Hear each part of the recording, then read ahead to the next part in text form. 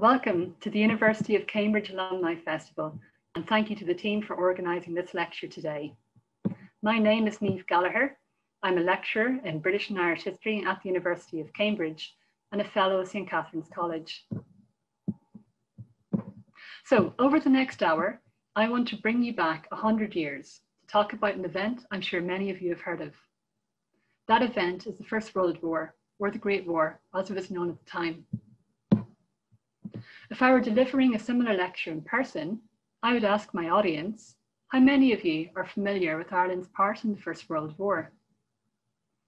Usually, I would watch the heads in front of me twist and turn. Can't see yours today, unfortunately. And after some time, one or two hands might stick up.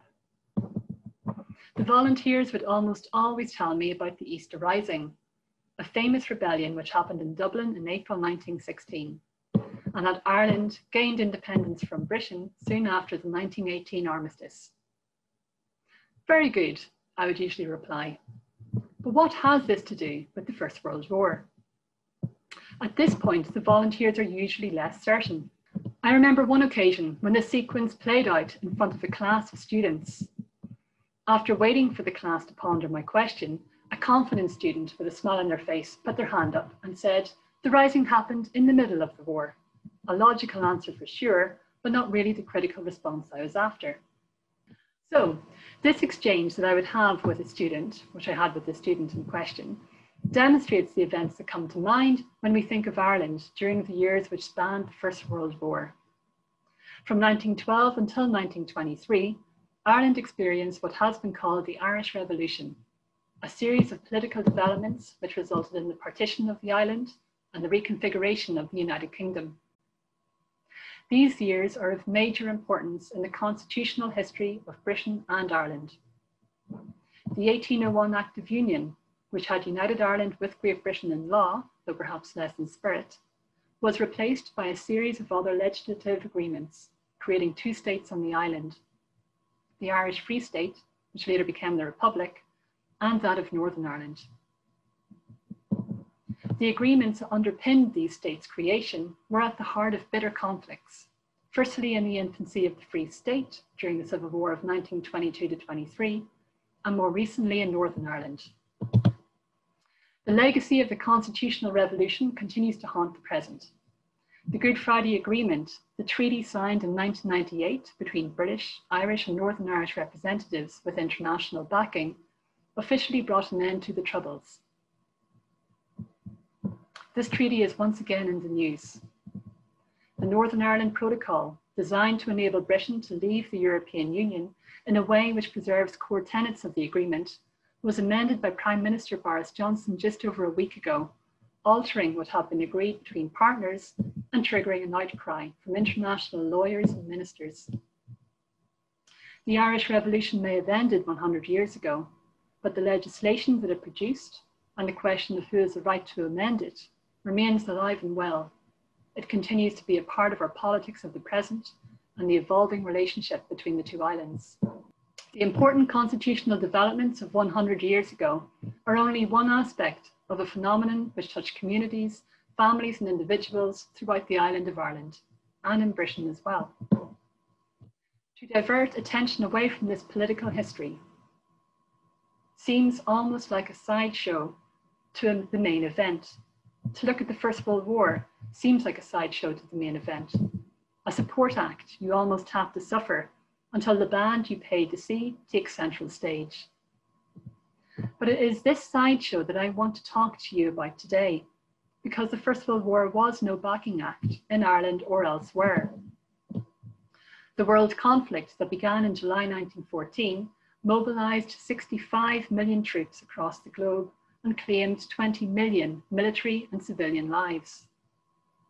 It destroyed 3 empires, 4 if we were to include that of Germany, and it witnessed the rise of powerful international ideologies that sparked the horrors of the 20th century. The United States of America took its place among the great powers of the world as a result of its tremendous financial lending capacity and its decisive military role in bringing the conflict to a conclusion in 1918.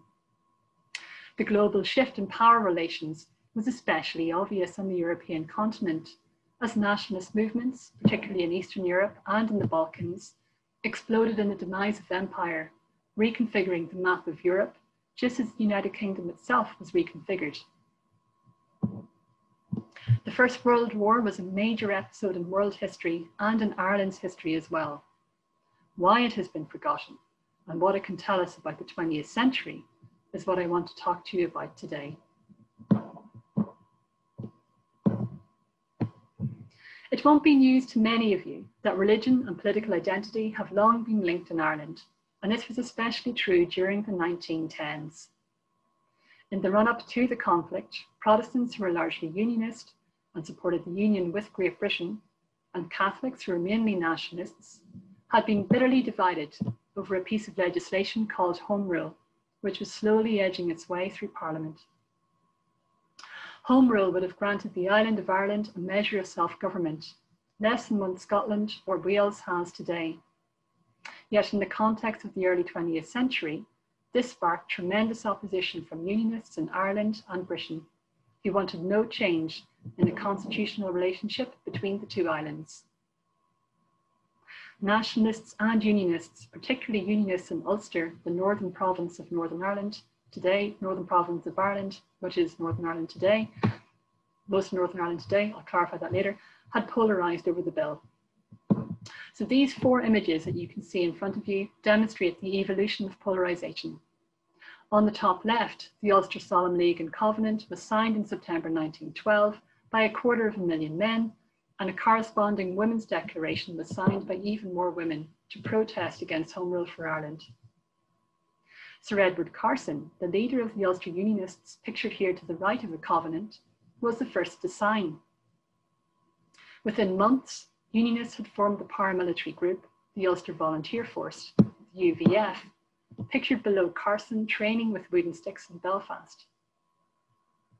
In April of 1914, this threat became all the more serious when Unionists successfully imported 25,000 rifles and between 3 to 5 million rounds of ammunition to Larne and County Antrim.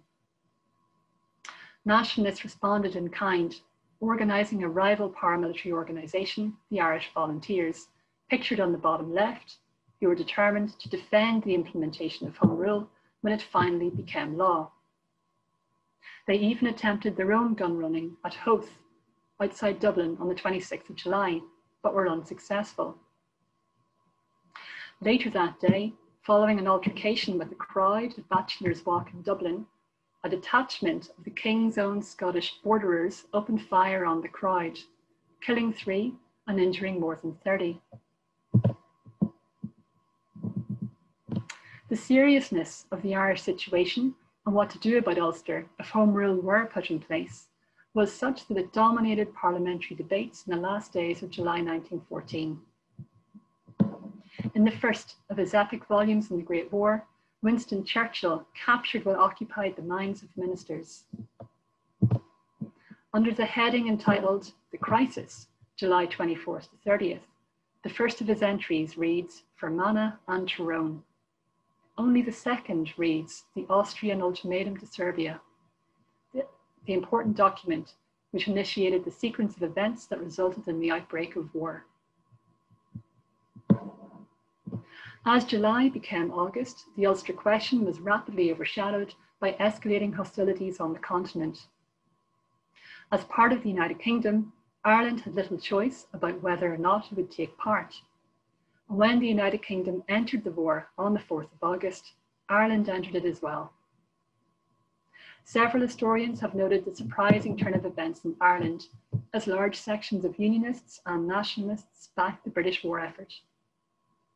In September 1914, John Redmond, leader of the Nationalist Irish Parliamentary Party, which had agitated for Home Rule, declared that Irish men should go, and I quote, wherever the firing line extends. By the end of that month, 3 new military divisions had been raised in Ireland for active service as part of Lord Kitchener's new armies, the 10th, the 16th and the 36th divisions. The 16th contained many nationalists, 36th contained many Unionists, and the 10th contained a mixture of both. Across the United Kingdom, Kitchener's new armies were special. Unlike the regular army, volunteers were drawn from all sections of society, with a strong showing from the middle classes. And these men had little or no former military experience. Kitchener's new army was a civilian army. If we are to properly understand the impact of the First World War on Britain and Ireland, it is to recognise that this was a society voluntarily embarking on war in the early years of the conflict, unlike on the continent, where conscription was an operation from the outset, creating a different dynamic between the governors and the governed. While these new armies were preoccupied with training, ordinary regulars and reservists were shipped to Belgium and France to experience some of the greatest movements in territory in the entire war between the Allies and Central Powers. An aspect of the war that sharply contrasts with the mud, trenches and stalemate that we usually think of when we recall the First World War. Irish regulars took part in some of the earliest engagements. As in Britain, working class Irish families who made up the rank and file of the regular army were some of the first units to take part in the initial weeks of the conflict in the battles of Mons and the First Battle of Ypres.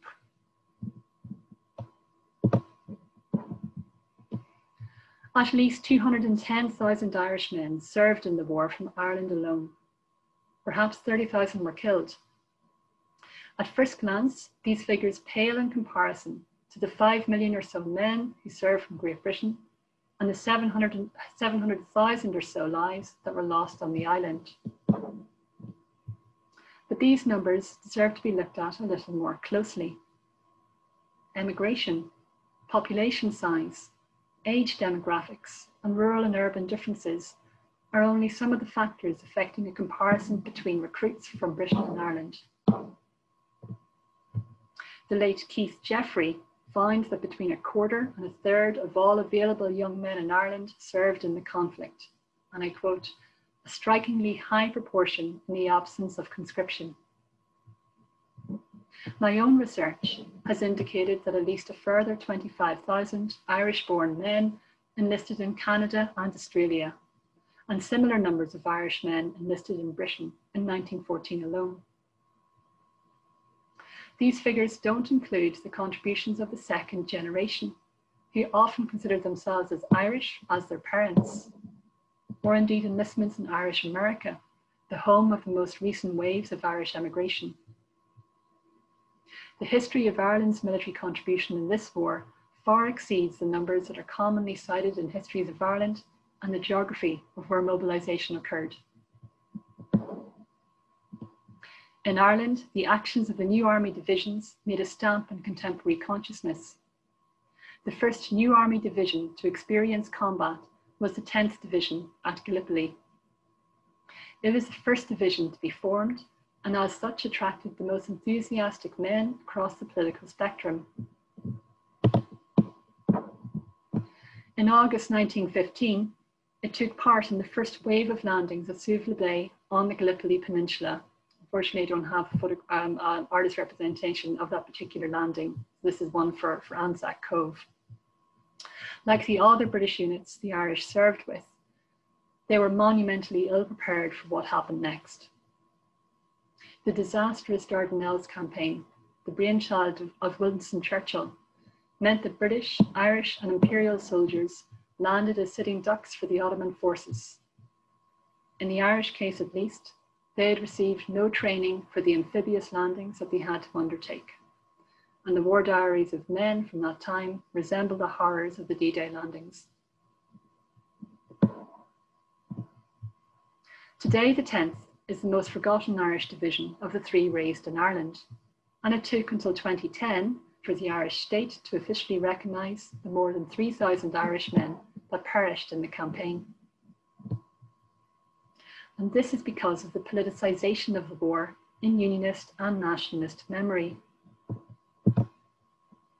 In Ulster, Unionists remember the actions of the 36th Ulster Division on the 1st of July 1916, the first day of the Battle of the Somme. Over 5,000 Ulstermen were wounded, killed and went missing on one day alone. Their actions and the fact that the division comprised many men from the Unionist paramilitary organisation, the UVF, which had mobilised to defend Ulster from Home Rule, became imprinted on Ulster Unionist consciousness. War memorials established in the years after the conflict were dedicated to the men who had fallen, and history books began to record their actions, taking on a sacrificial quality which has endured until this day. During the recent Northern Irish Troubles, the memory of the Great War took on additional political connotations. Loyalists formed paramilitary organisations, one of which was the newly revived UVF, who linked their actions in the Troubles with those of the earlier wartime generation. Memory of the war became bound up with the politics of the present. It was a site where rival identities played out, a symbol of those who supported an enduring British rule in Northern Ireland, and a target for those who did not.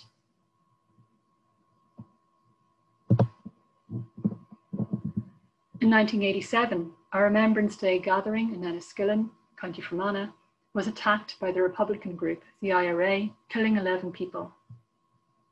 This episode demonstrated the extent to which the war had been disowned by Irish Republicans. Even for nationalists whose views on the Northern Irish situation were less extreme, the war was not considered to be a part of their history. Their history, instead, as the Republican history, was of fighting for independence from Britain, the national history which had taken root in the Irish Free State, which is now part of the formative history of the Republic.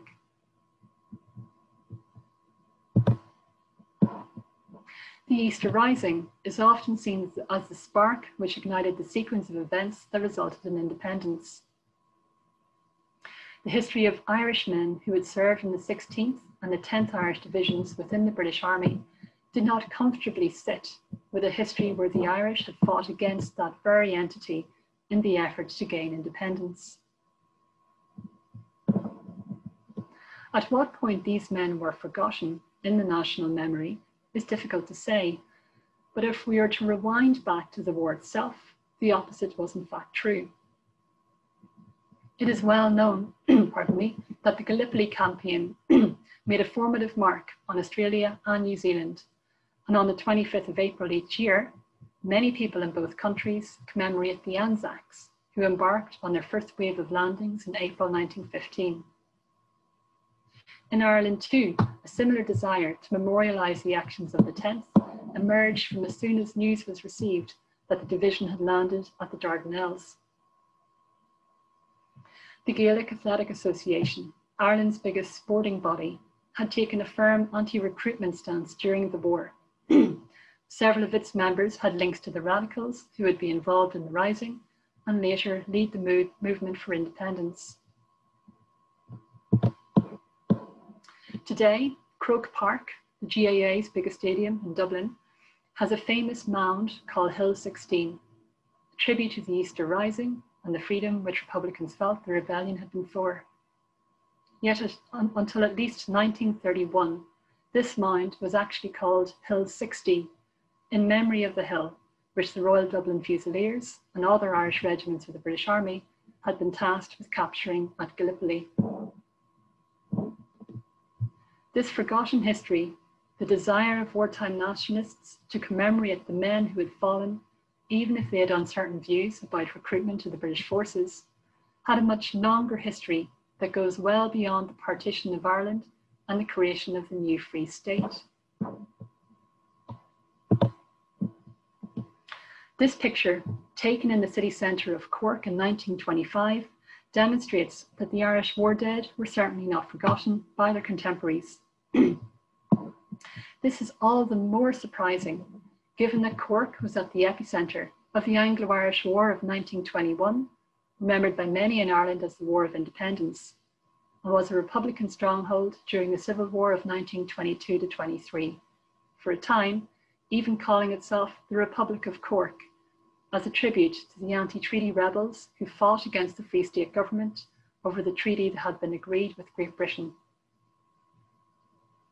Mass remembrance of the Irish war dead during the years of partition and Irish independence demonstrate a much more complicated relationship between nationalists in the First World War than a simple process of mass forgetting.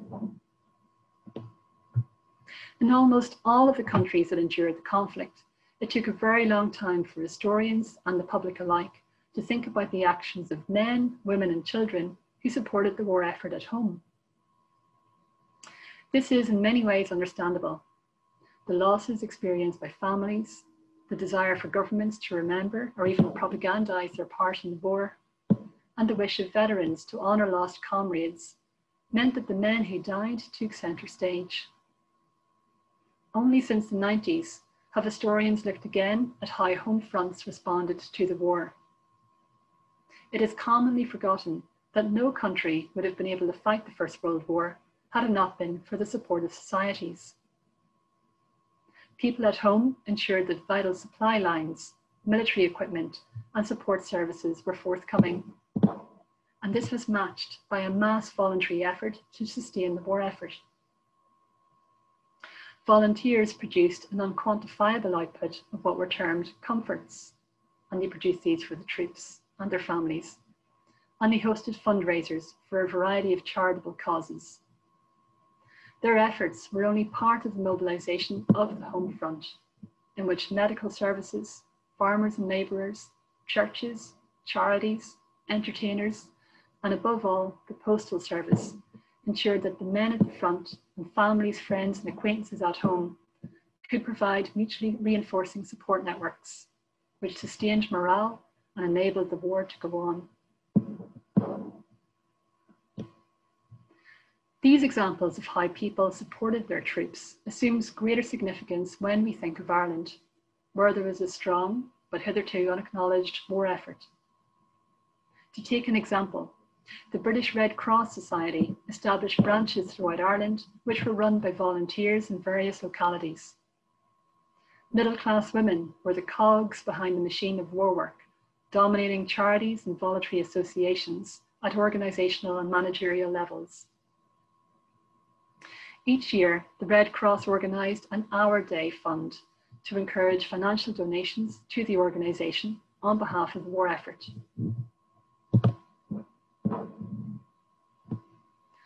A report published after the war described how the 3 southern provinces of Ireland, where the majority of nationalists resided, should have proportionately contributed almost £14,000 in donations when compared to Britain's contribution.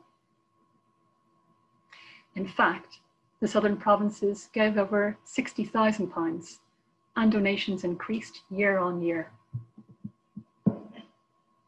Behind these statistics lies a history of activism where volunteers set up and ran Red Cross branches in their localities and relied on the support of local communities, newspapers, and perhaps most importantly, a favourable attitude towards the desire to raise funds, which in the end were proportionally greater than those raised in Britain.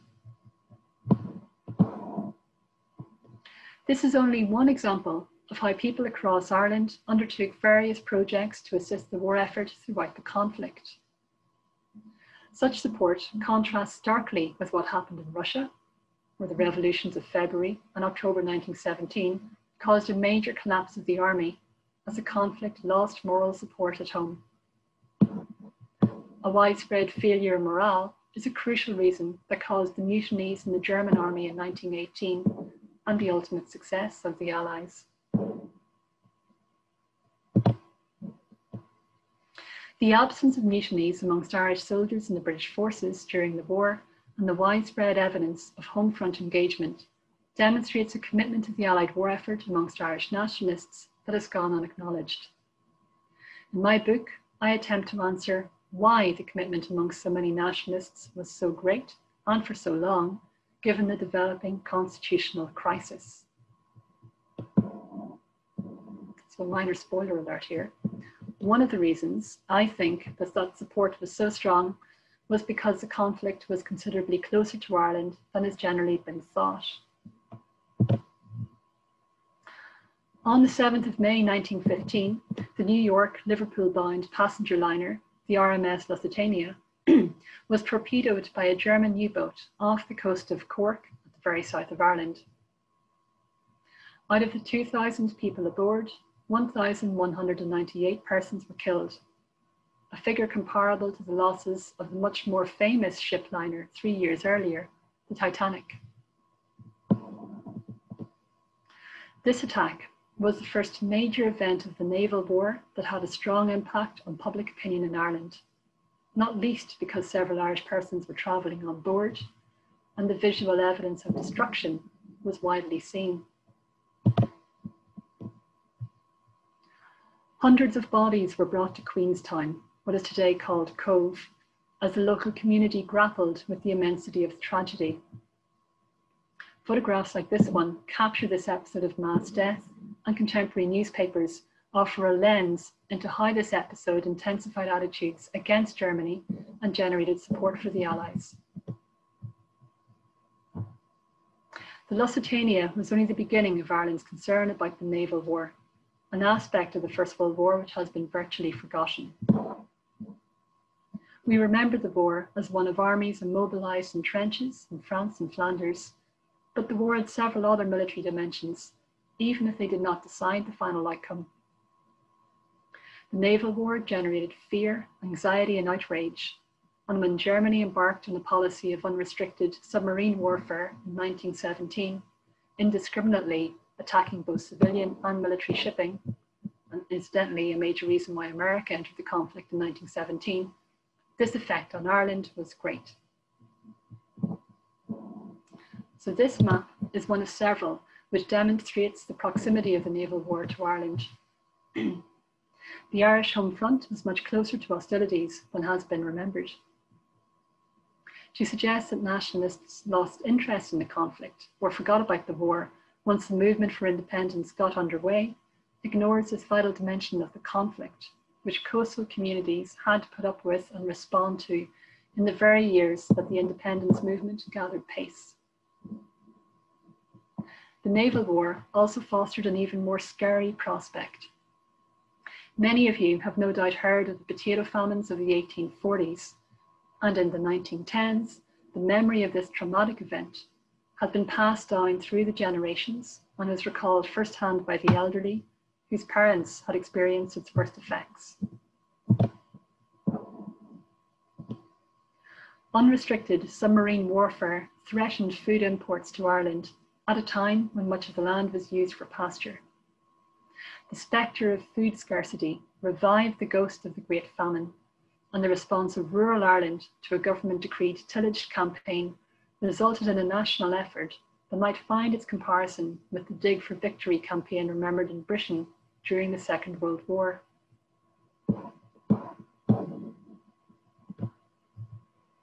So these are only some examples to demonstrate that the First World War loomed much larger in the history of 1910s Ireland than has been warranted. But the question I am often asked is, so what? The radicalisation of Irish nationalism in these years still happened. This was confirmed by the general election of 1918, in which the political party Sinn Féin, previously a minor force in parliamentary nationalism, swept to victory with 73 seats, while the Irish Parliamentary Party, the old Home Rule Party, only won 6. The other seats were largely won by Unionists, particularly in Ulster, as you can see in this map. In one way, the history of the First World War can reinforce what we already know. The war years can be seen as a time of political division, the creation of oppositional new army units, the owning and disowning of the war in Unionist and nationalist memory, the strong connections between the 36th Ulster Division and Loyalist association with Britishness in Northern Ireland, and the very real political divisions that became further entrenched during the war and led to the reconfiguration of the two islands. The problems of Ireland's 20th century were certainly enhanced by this conflict. But the First World War also encouraged a more inclusive history, which has attracted considerably less historical or popular attention.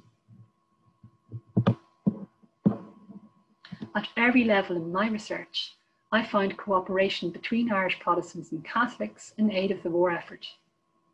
Irish women of both creeds worked in voluntary associations of all kinds.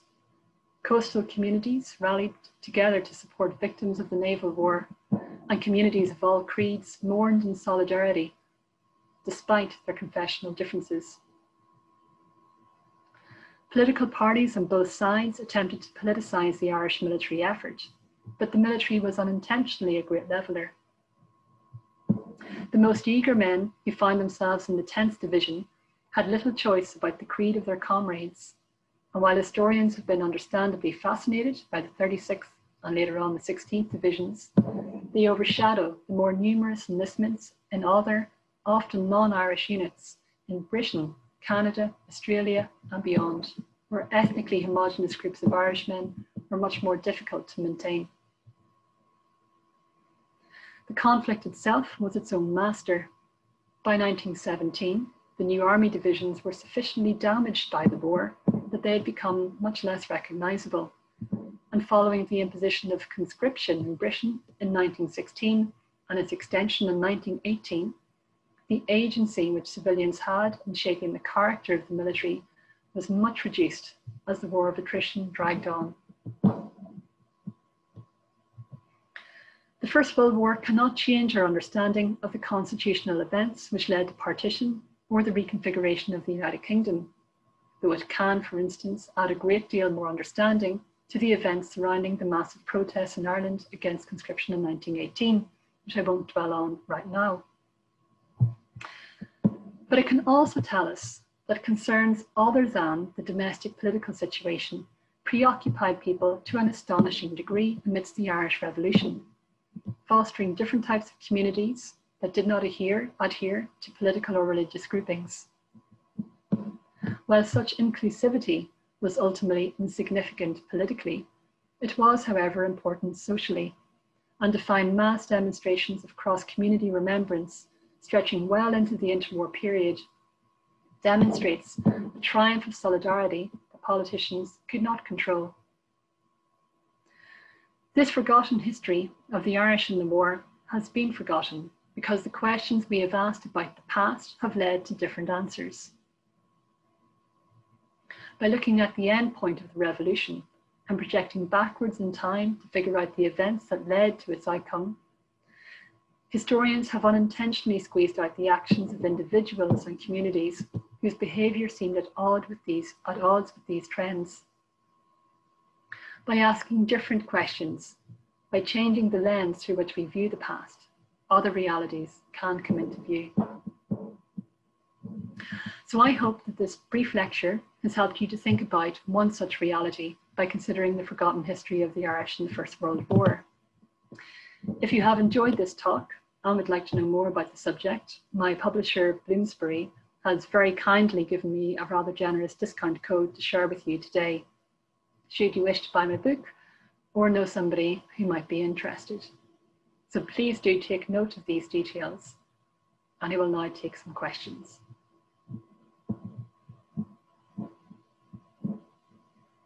How did the Curragh Mutiny factor into the UK government's thinking about managing the UVF and the Irish Volunteers? Mark, this is a great question. The Curragh Mutiny was effectively a mutiny of the British Army in mid-1914, where senior officials, senior military men declared that they would not enforce law and order in Ulster, and they would not fight against their kinsmen in Ulster, the Unionists in Ulster who had mobilised against Home Rule. So it's a really interesting episode, but this is one of the few examples in history where the British Army have effectively almost mutinied against the government, which is something that has been unheard of for hundreds of years. How did it factor into the thinking? I think it concerned a lot of politicians who were deciding what to do about Ulster for many weeks before the conflict. Indeed, I suppose you can say many years before the conflict started. Ministers have been trying to think about what to do about the Ulster question, and various ideas have been put on the table.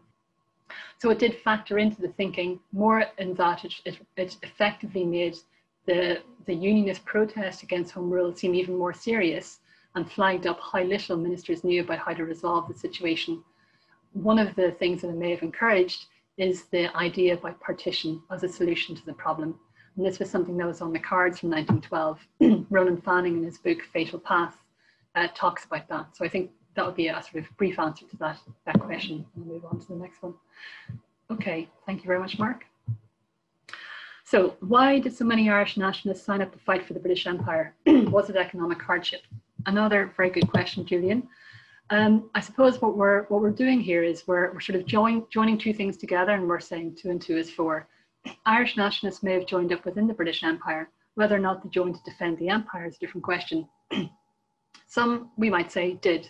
Certainly in Canada and Australia, where Irish nationalists had lived for some time, had settled there, had families there, and perhaps even the second generation now held fairly influential positions there, they felt like the empire had really benefited them.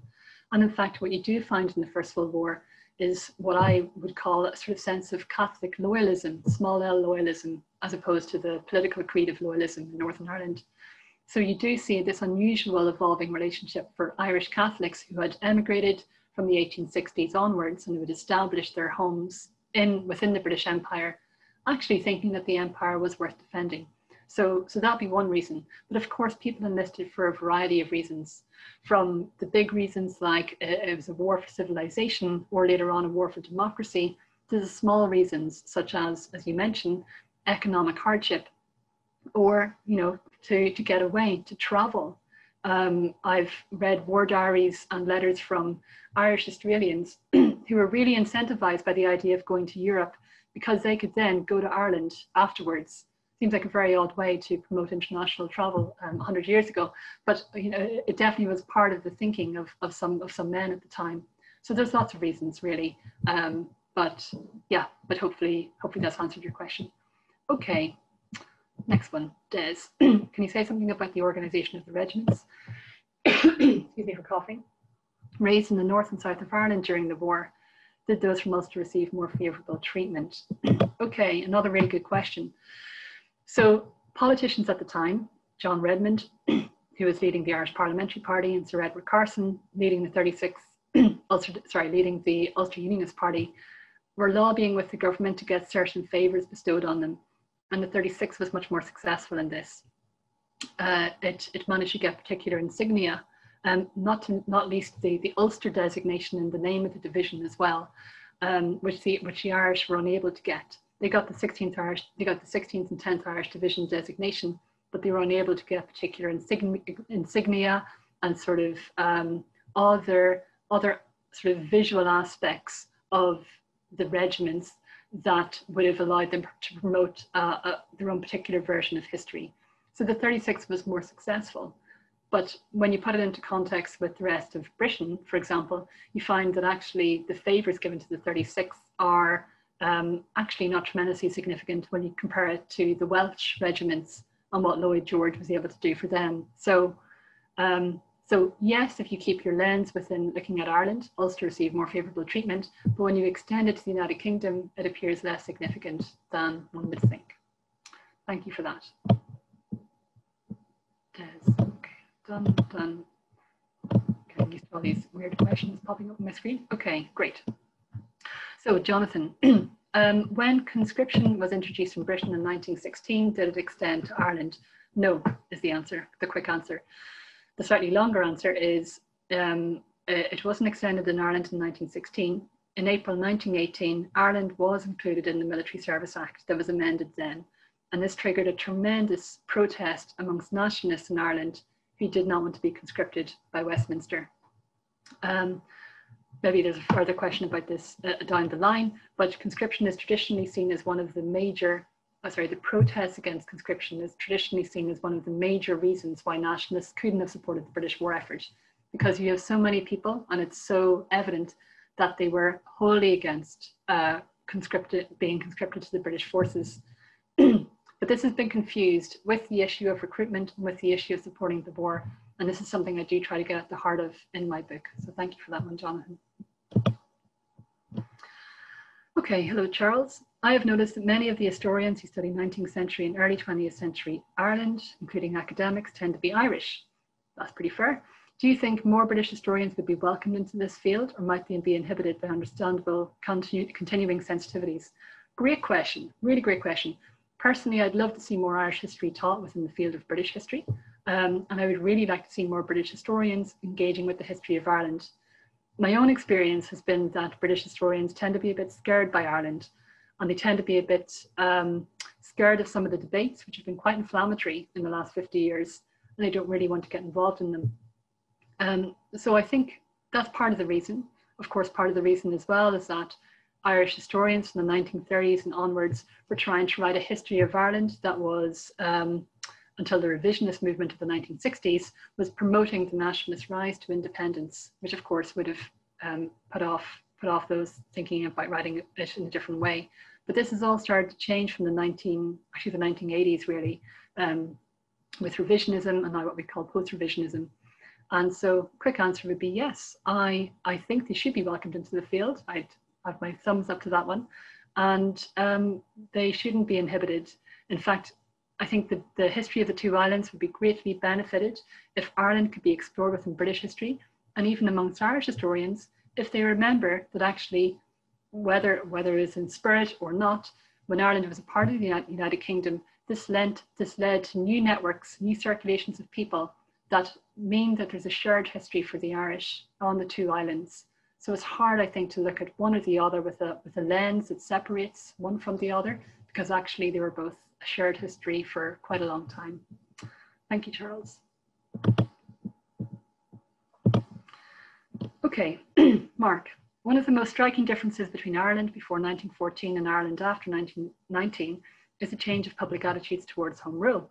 As I understand it, there was strong support for home rule before the war and comparatively little afterwards. To what do you attribute this shift? Another great question. Yes, so home rule really was a measure of self-government that would have granted Ireland a parliament in Dublin.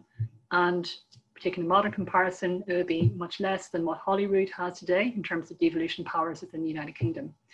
Home rule was the major political project and the major political project of Irish nationalism since the 1880s, since really Charles Stewart Parnell, who's a name many of you I'm sure are very familiar with, made it and created a party essentially around that. And so 3 home rule bills had gone to Parliament and failed from 1886, 1893, then again in 1912, and due to the Parliament Act of 1911, which limited the powers of the House of Lords to veto bills passing through Parliament, it meant that the third time the Home Rule was read through the House of Commons and passed through to the House of Lords in 1912 to 14, the Lords wasn't able to veto it, so it was going to become law. So historians, I mean, why then was Home Rule not a big, how was it not continued in 1918? Why did Sinn Féin win? Well, this is one of the central questions I think I tried to get at as well. So it's typically thought that the Easter Rising, the rebellion in the middle of the war, and the executions that followed as rebel leaders transformed opinions in Ireland and led to a shift in electoral preferences from the Irish Parliamentary Party through to Sinn Féin, resulting in their victory. And of course, this has a very important element in this history. It really, really does. But with the context of the First World War, and as I talk about in my book, particularly in 1918 and the protests over conscription, I think we can greatly complicate this picture. And there's no easy answer to this. It's one of the points I try to get across. There's no simple shift that is from one to the next. There's lots of competing factors. And so I can't really give you a clearer answer than really saying it's very complicated. But the executions are indeed a feature, as are the war itself, and particularly when we think about what happened in 1918. Okay, thanks for that, Mark. Whoops, hit the mouse and I'll move up. Okay, Jim Bennett. Hello, Jim. What arguments were used to motivate Irish volunteers for the war? Were they different from those used in Britain? Yes, they were. It took the recruitment office a bit of time to get its act together. Well, let me start from the start. From the start, the propaganda used in Ireland was the same as Britain. Not a huge amount of thought had gone into it. But by 1915, recruitment authorities in Ireland and in Britain, because in Ireland they had their own branch too, realised they needed to appeal more to what would resonate with people. So you have wonderful posters like Irish farmers enlist to defend what you've already secured, which you can Google and find that one. And posters such as these are sort of dwelling on the political reforms that had happened beforehand.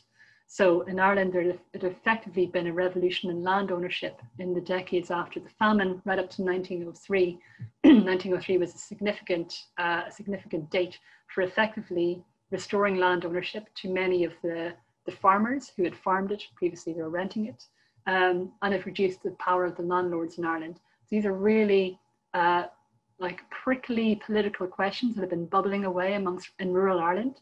And so propagandists did pick up on these and started to tailor their posters as such. Okay, thanks very much, Jim.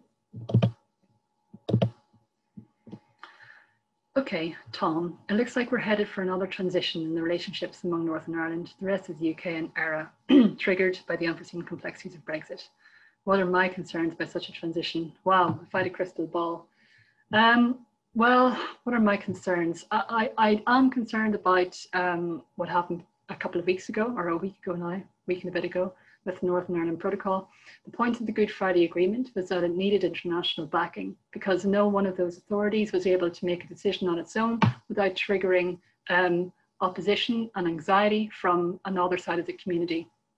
And this is why any agreement made to do with Northern Ireland must be done in partnership. Because if one side does it, you're greatly upsetting another. And when I say upset, I mean you're raising fears and realities that were there not very long ago that become in the forefront of people's minds. And it's really difficult to undo that. You know, it takes a very long time to build up good community relations and no time at all to destroy them. So that would be one of my concerns, legislatively speaking. In terms of Anglo-Irish relations, I'm very concerned about the economic impact that there will be in Ireland, given that the bulk of trade does go to Britain within the EU currently. And so there's no real clarity on what will happen after that. So economics and politics, and I'm sure many other things are really concerning to me right now, but I won't say any more about that because I could spend an hour speaking about this. Thanks very much, Tom. Okay. And you're welcome. Thank you very much. I'm glad you enjoyed the presentation. Great. Tony Watts. Hello, Tony. Nice to see you if I could see you. Okay. How has my book been received in the Republic of Ireland and Northern Ireland? Well, the quick answer to this, Tony, is that I don't know. It only came out at the end of November. Pardon me. And I don't think that too many people have read it or finished the reviews yet. Reviews will be coming out later on this year. So I don't really know, but what I do know has been very well received here. It won the Whitfield Prize, which is a national prize by the Royal Historical Society. So that's great. We will see. We will see how it will be received, and I will let you know. Thanks very much. Okay, Andrew. Andrew, could you comment on the differences of opinion, if any, amongst leaders of the nationalist movement regarding Ireland's involvement in the war? Yes. So whenever we think of political parties in the war, we can never think of one party responding in one way, because parties are complicated. We've got really good examples of this today, no matter where you are in the world. Different ministers have different views, but the party whip or an equivalence will try to ensure that there's a party line. So there were certainly some. John Redmond, for example, was very much actively involved in promoting recruiting, at least rhetorically. He was sick very often in the war and actually died in March 1918. Pardon me. Some other nationalist MPs were much more wary about promoting recruitment, because recruitment has always had very prickly connotations in the history of Ireland, Irish men joining the British Army. So it was a weird sort of love-hate relationship. It was never loved, but when Irish men were serving with distinction, that was certainly admired. So there were differences regarding recruitment. The nationalist movement itself as a whole split as a result of John Redmond's decision to allow Irish men to go to the front. And the split in that movement, let me just circle back briefly, the Irish Volunteers, who I showed you a photograph of, the paramilitary organisation, had been taken under the control of John Redmond prior to the war. But when John Redmond said that Irishmen should go wherever the firing line extends, the bulk of those agreed with him and followed him, but a significant minority did not, about 9,000 to 11,000 men. And some of these contained the radicals who were involved in the Easter Rising and the later movement for independence. So there were certainly differences within nationalist opinion. Thanks, Andrew.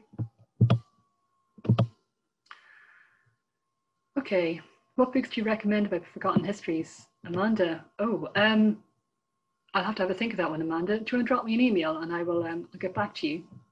Thank you. Richard, can you say a word in the Southern Irish horse where my grandfather served?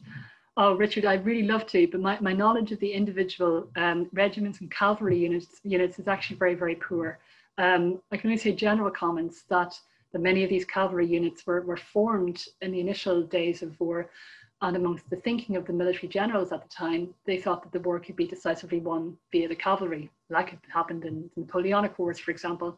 But soon they realized that was not the case. So beyond sort of that kind of general answer, I'm afraid, Richard, I can't give you more on that. So I'm really, really sorry. Brian Stoker, surely not the Dracula author. Anyway, Bram Stoker. Wasn't Irish support for the British in the Great War also dependent on the hope that independence would be granted after the war, which it wasn't? The British held off independence until 1936. Let me read this again. Wasn't Irish support for the British also dependent on the hope that independence would be granted? Okay, thanks, Brian. Yes. Well, yes and no. So Home Rule was already passing through Parliament, okay? It was passing through Parliament since 1912, and September 1914 was when it was meant to come into law. The war broke out, in late July, but Britain entered it on the 4th of August. And that meant that the Ulster question still hadn't been solved. So what ministers did was they effectively put a sticking plaster on the situation. They said Home Rule would come into law in September 1914, but we'll deal with the Ulster question later. So they made a particular provision for Ulster. And many historians who've written about the Irish in the war said that many Irish men joined up to ensure the Home Rule would come into law.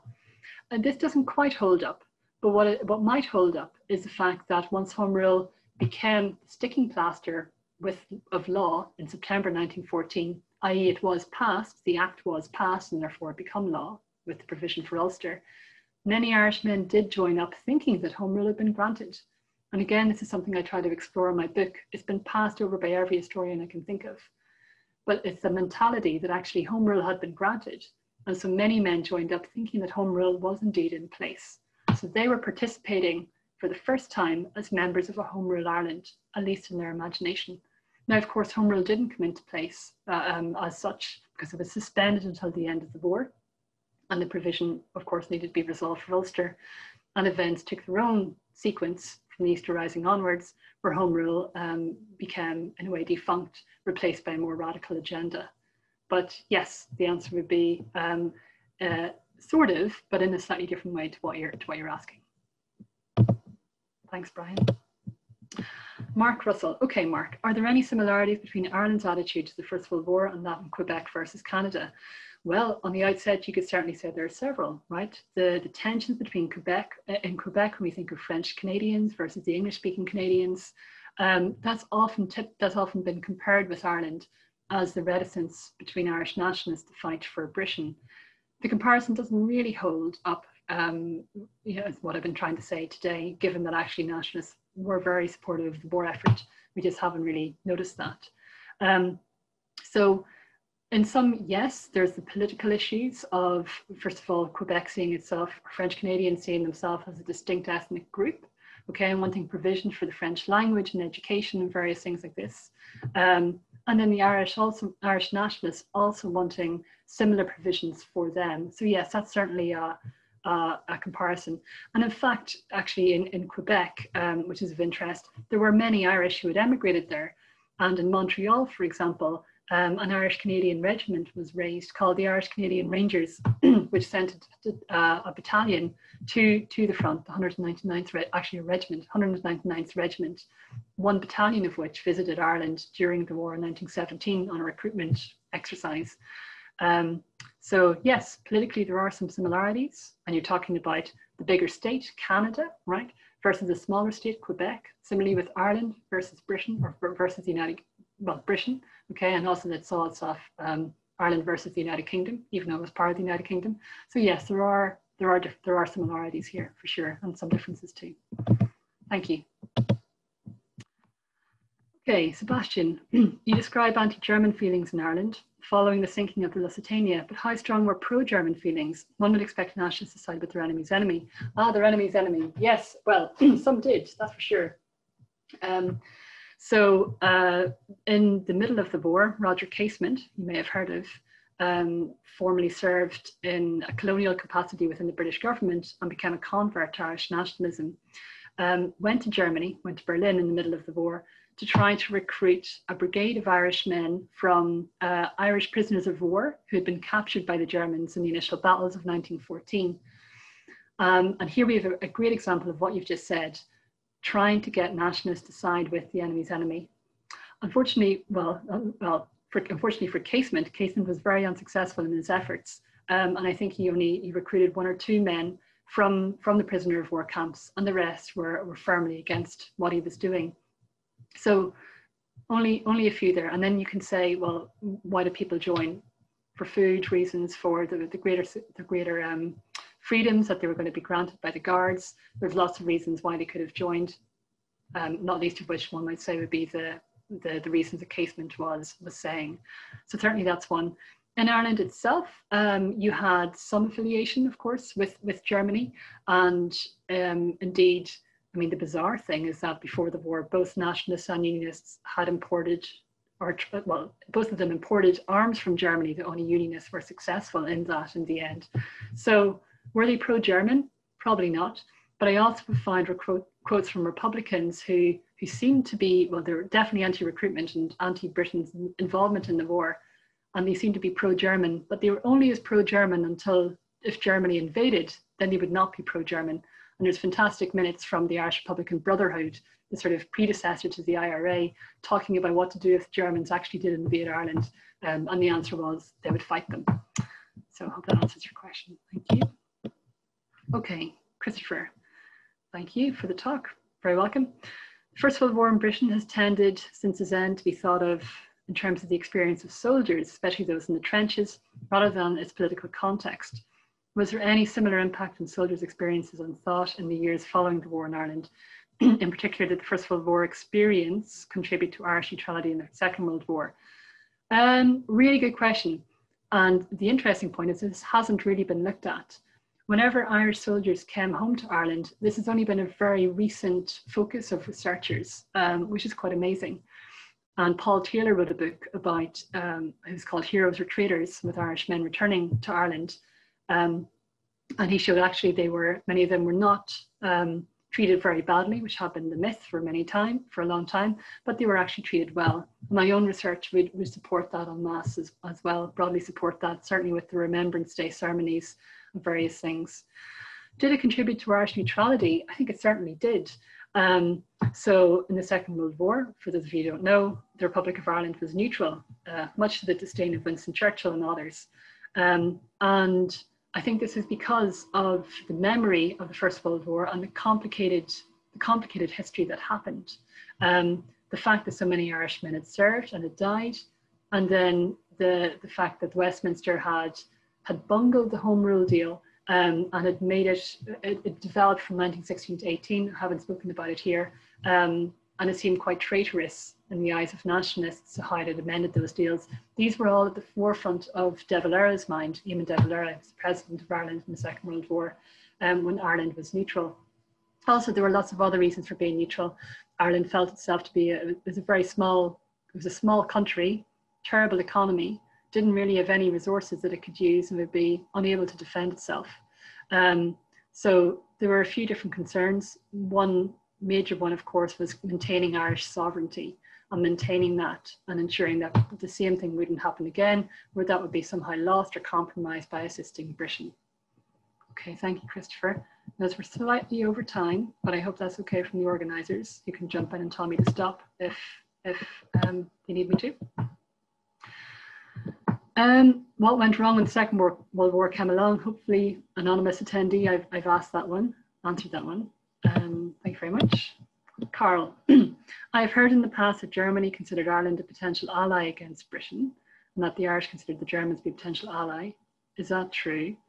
If so, what confluence of factors led Germany to alienate Ireland in the way you have described? Well, I'm not really sure from the German point of view. I don't think Germany did alienate Ireland. And in fact, often, you know, some elements of the military saw it as a backdoor into Britain, which, you know, it historically had been with the wars with France, for example. So I don't think Germany alienated Ireland. I hope I'm not misreading your question, Carl. Okay, going to the next one. What was behind the GAA's anti-recruitment campaign? Effectively, because, and were there other nationalist organisations opposed? Yes, there were. I mean, nationalists had a very difficult relationship with recruitment to the British Army and had done for a very long time. Because Irish men serving in the British forces, okay, 7:30, we need to stop shortly. Yep, I will stop shortly. So only time for a couple more questions. They were opposed because Irish men were not participating freely in their own army. They were participating in the British Army and they weren't getting the acknowledgement for that. And also they'd be dying under a British flag, so to speak, and many nationalists felt very uncomfortable with that. Okay, so jumping through, I'm going to answer 2 more questions so everyone knows that's what it is. Why was conscription introduced later in Ireland than Britain? Can you tell us something about different reactions to it? It was introduced later because politicians in 1916 knew that if they introduced it in 1918, or if they introduced it in 1916 to Ireland, that would have been a very bad thing, and they could get away with not doing it at that point. When the German spring offensive happened in 1918, that's when the Eastern Front collapsed because Russia disappeared from the war, and all of those troops from Germany made it over to the Western Front. Then this was very serious, and Britain needed more men, but the British public were also very fed up, and extending that conscription age range down to 18 and up to 51 was going to have a tremendous impact on what the public felt. And so it was felt that Ireland hadn't done its fair share. Very often a sort of feeling in British history. Definitely communication between the 2 islands could be improved. But it was felt that Ireland hadn't done its fair share, and therefore conscripting Ireland would help to placate British public opinion. And Adrian Gregory has written a bit about this. Okay, thanks, Hilary. Ruth, yes, can you say something about how the Irish view in the First World War has shifted? Yes, very briefly, it has shifted. And really since, I would say in this century, in the 21st century, Queen Elizabeth visited Ireland and then Northern Ireland in 2011 and 2012. And in some ways that helped to open up a conversation about the First World War that had been a bit tricky before that in the Republic. And since then, I think actually we know a lot about the First World War, and the public has almost had a sense of catharsis about its involvement in the war effort. I think this is less so in Northern Ireland, particularly among many nationalists, because it still has the later connotations with the Troubles. But in the south of Ireland, the Republic of Ireland, those connotations aren't strictly there. So yes, it has changed. We now know much more about it, but certainly some nationalists and Republicans still feel very uneasy with its memory, the memory that the Irish served in the British forces, and also because the First World War is so complicated. We can think of the Second World War and we know that the Nazis were bad. We think of the First World War, you know, why did it happen? We're all still scratching our heads, though the wonderful things have been written about that. So yeah, I think that's part of the reason. Thanks for that, Ruth. Okay, I would really love to answer all of these questions, but I can't, otherwise my organisers will never ask me to do anything again. So I'm going to have to close these down and say thank you all really very much for attending. It's been a real pleasure. I hope you've learned something today. I've certainly learned something from your questions. Thank you very much. Please do attend some of the later events that the Alumni Festival are running. I'm Niamh Gallagher, and it's been a real pleasure. Thank you and goodbye.